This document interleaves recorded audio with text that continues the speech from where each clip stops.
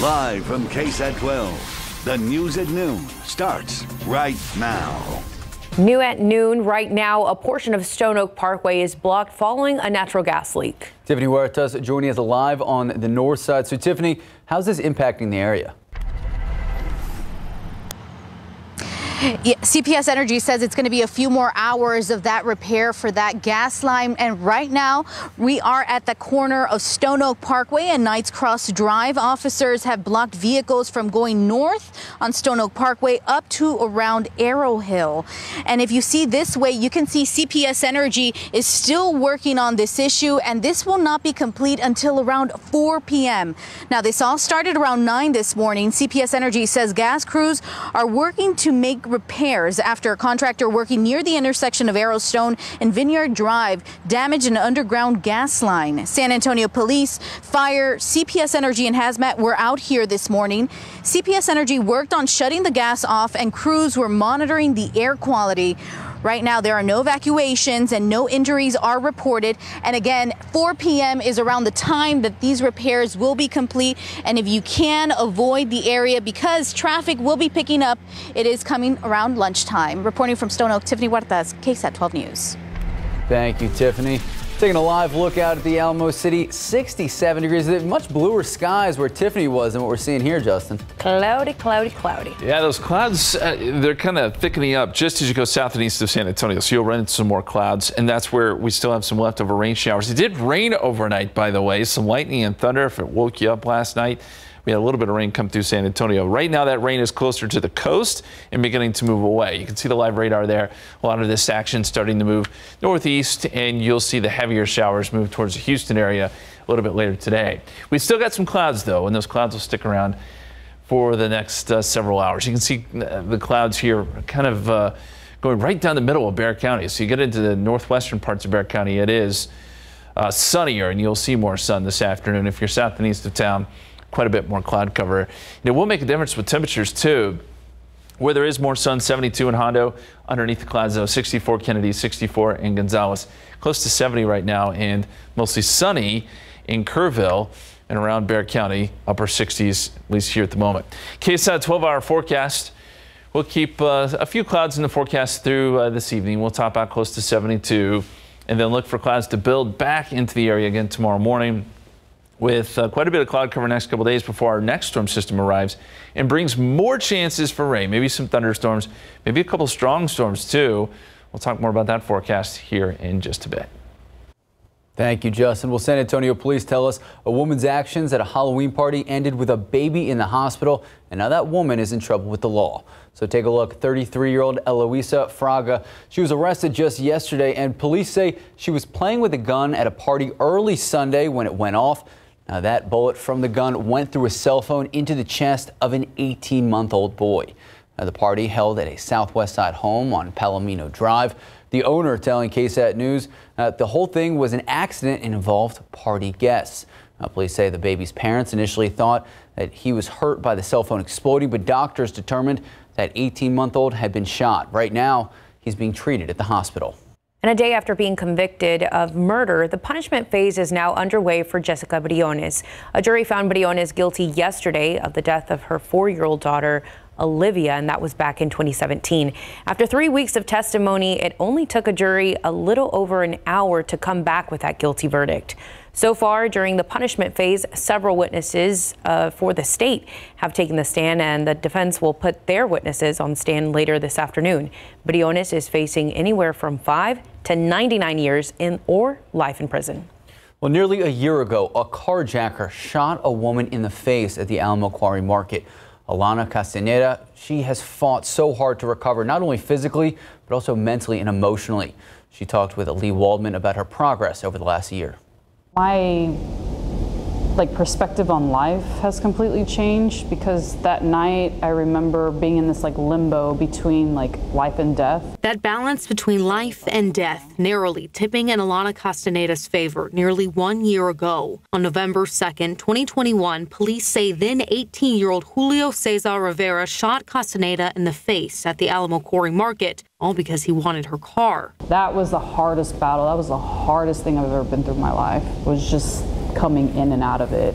She's been through hours of physical therapy, several surgeries, including one to reconstruct her orbital floor. The mental struggle just as hard. I feel like so happy just to be here with my family still, and that's great. But I do have my moments where I'm like, maybe like, you know, why did this happen to me? Castaneda was touched by what happened in Uvalde on May 24th. She made the journey there to offer support, knowing how it feels to be impacted by gun violence. Kids do not need to be out here ruining people's lives and taking innocent lives away from families and friends. It's not okay. The man accused of shooting her is still awaiting trial. Castaneda says it was hard to see him at a court appearance. This past year, she has found comfort in a trauma support group. She hopes sharing her story will help someone else. If my story can help somebody else out there, whatever they're going through, then everything that I did go through was worth it. Lee Waldman, KSAT 12 News. Amazing to see her recovery. New at noon, more than a year after a deadly shooting, police are no closer to finding a teen's killer. However, they're hoping someone out there can help change that by providing tips. Police say in July of last year, someone shot and killed 17-year-old Darnillo Garza near Oblate in San Pedro. Officers tell us the 17-year-old got a message on Instagram asking him to go outside to meet someone, and that's when callers reported hearing gunshots and screaming. Police say 3 people were seen running away from the scene. They have not been identified, but if you know something that can help officers with this case, you're asked to call Crime Stoppers at 210-224-STOP. Well, now to a possible vaccine for RSV. ABC's Rena Roy reports Pfizer now releasing data on trials for a shot for pregnant women trying to combat the respiratory illness. That illness hitting children so hard, not only across the country, but across Bexar County. A potential new weapon in the fight against RSV. Pfizer saying its vaccine against the respiratory virus is safe for pregnant women and effective in helping protect their babies. This is a tremendous breakthrough. The vaccine would be given to expecting mothers in the late 2nd to 3rd trimester in one shot. They would then pass the antibodies to their babies. RSV has a significant impact in our pediatric population, with over 50,000 hospitalizations each year in kids under the age of 5. The pharmaceutical company says early studies show 82% efficacy in preventing severe sickness during the first 90 days of life and 69% efficacy through the first 6 months. RSV infects everyone, but among young children, the most vulnerable are those in the first few months of life. We have a high probability now of protecting against serious illness and hospitalization. Mackenzie Michaels says her 3-month-old son Everett came down with RSV and ended up hospitalized for 4 days. It was pretty scary, sitting there watching him breathe. I'm just glad we got it as early as we did, or it could have been worse. Many hospitals across the country feeling the strain amid a spike in respiratory illnesses, including RSV and the flu. About 76% of the nation's 40,000 pediatric hospital beds are full, with 8 states reporting more than 90% of their pediatric beds are occupied. Though the new vaccine won't be available in time to help this current spike, the FDA and CDC could give the green light for next year. Pfizer says the data is promising for the same vaccine for people 65 and older. Rena Roy, ABC News, New York. Here at home, firefighters across the city are banding together to help those with muscular dystrophy. The San Antonio Fire Department kicked off its Fill the Boot campaign, and the pandemic put a kink in their plans the past couple of years, but now you'll see firefighters on the streets once again with boots in hand. All right, it was a weekend filled with sports. We didn't see UTSA play because, well, they had a rest week. They are back and they are motivated as ever. We hear from head coach Jeff Traylor in just a bit. And a local college has big plans for a park on the city's south side. Not only will it be a learning tool for students, but they're also working on a way to better connect some city park trails.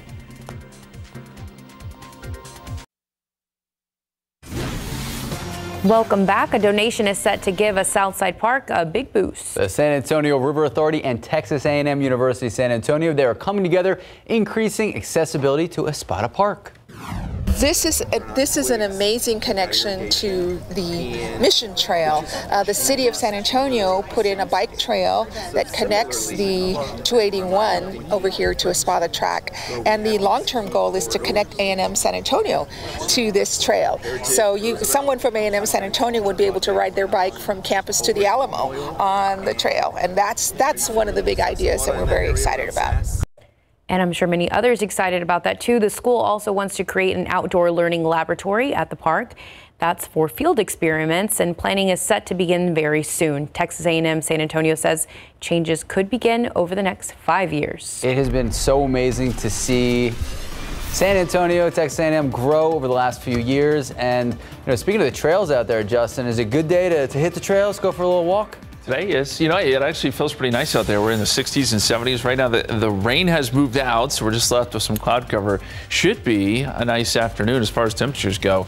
The aquifer is up a little bit, up a tenth of a foot to 634.2. In your pollen count, that rain last night kicked up the mold. It's in the high category, 1,570. When is our next chance of rain? We'll take a look at that and time it out for you coming up.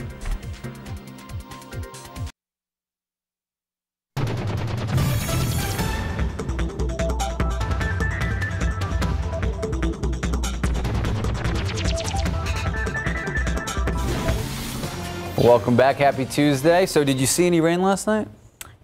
No, but I heard it. Okay. I was warned. There are little rumbles, but no rain on my side of town. All right. You? I think I saw some lightning, but I don't want to bring up lightning and then Justin say, well, that's weird because we got no lightning. Oh, you're right. You're right. Just making sure. So you weren't seeing things. That's not dreaming.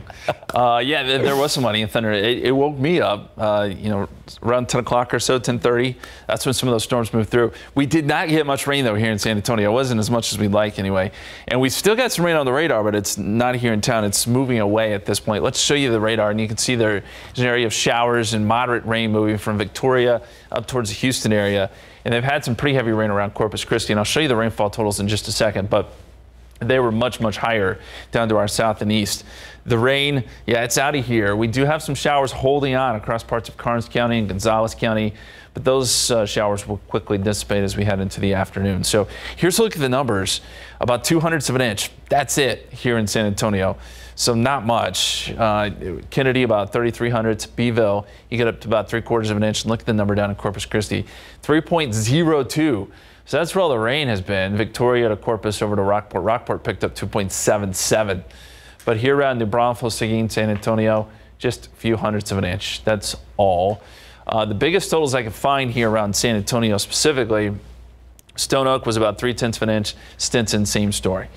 So this isn't going to help us much. We're still on track to see the driest year on record. We'll see if it plays out that way. We do have some more chances coming up as we get into Friday. Outside right now, we've got mostly cloudy skies, 67 degrees, 68 at Stinson, 68 Kelly, 68 at Randolph. And starting to see some 70s. Now, I showed you earlier where we're seeing more sun. That's west of San Antonio. Your temperatures are going to be a little bit warmer today. 70 in Uvalde, 72 Hondo, 64 Gonzales, 69 right now in Kerrville. And then you've got upper 60s here around Bexar County. So your KSAT 12-hour forecast, mostly cloudy through about 3 o'clock. We may see a little bit more sun during the afternoon, topping out again close to 72. And then 68 by 7 p.m., 68, 8 p.m. Should be a nice evening. And then we'll start to pick up some more clouds as we get into tomorrow morning.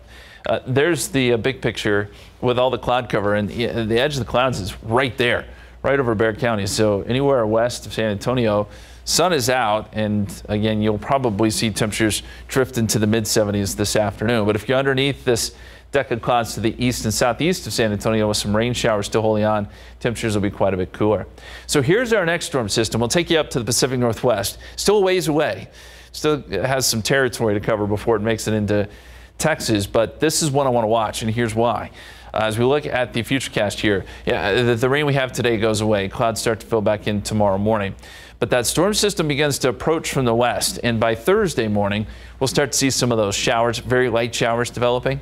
And then as we head into the afternoon on Friday, this is noontime, we'll start to see a line of showers and storms developing along the frontal boundary, and then that begins to move in Friday night. Right now, the timing is around 10 p.m. We could see some storms. Now, I know that doesn't play well with Friday Night Football. This is something we'll have to monitor very closely.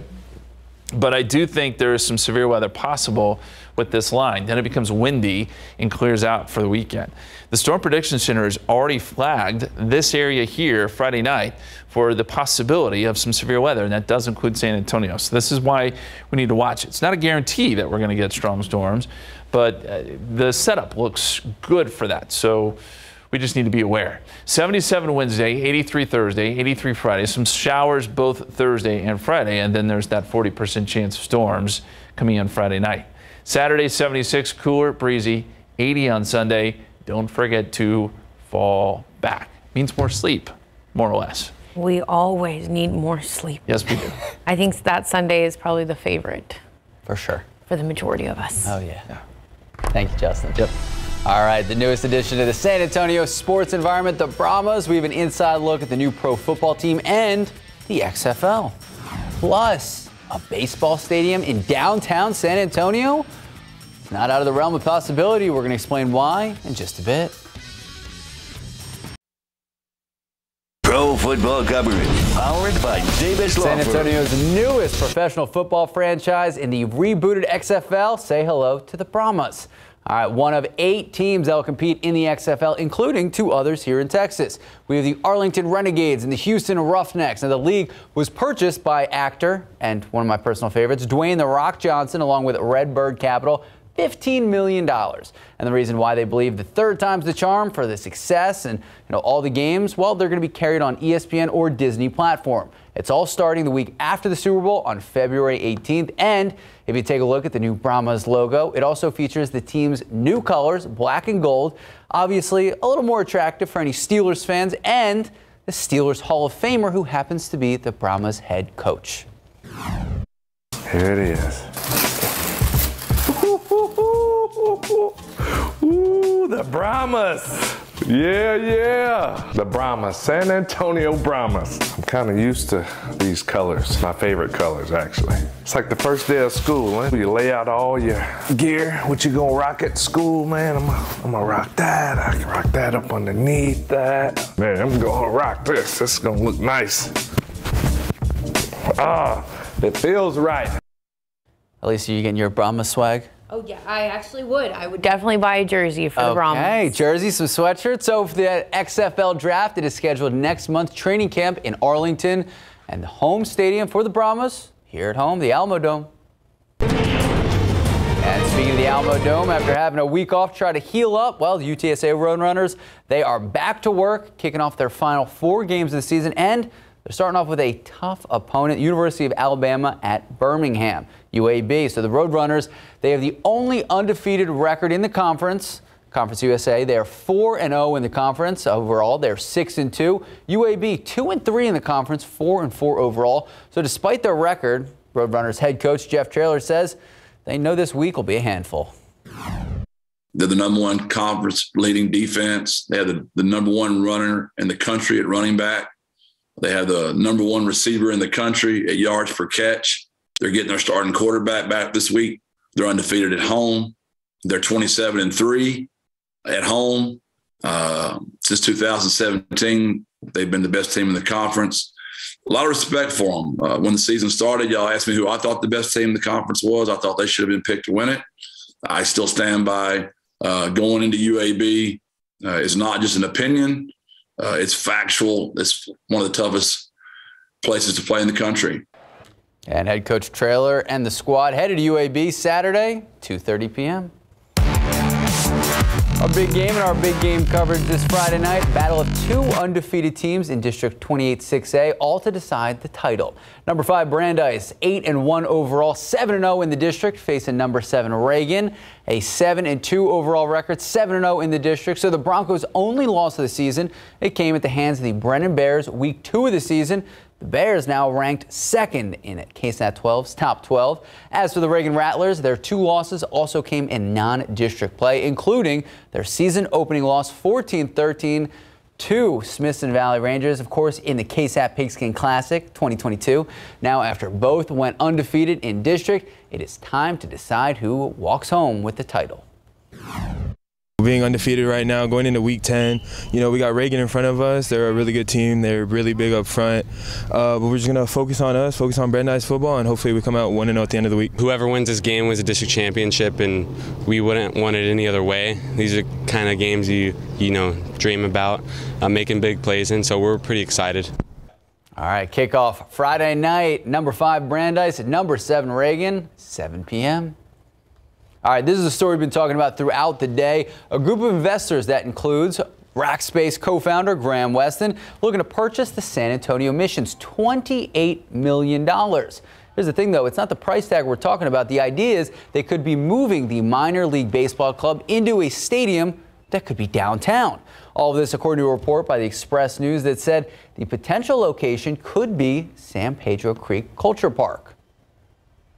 That'd be pretty cool. Oh, yeah. Love that it'd be downtown. Happens. We will see. November is National Diabetes Month, and managing the disease is about more than just taking medication, why self-care is also very important. And a big recall to tell you about. Hyundai recalling millions of more vehicles because they could catch fire. And that could catch fire while they're parked or while they're being driven. What's causing the issue and how you can get it fixed. And Halloween may be over, and now that means Christmas shopping can begin. If you want to get ahead, coming up at 5 p.m., we will tell you the best things to buy this November. That's after Entertainment Tonight.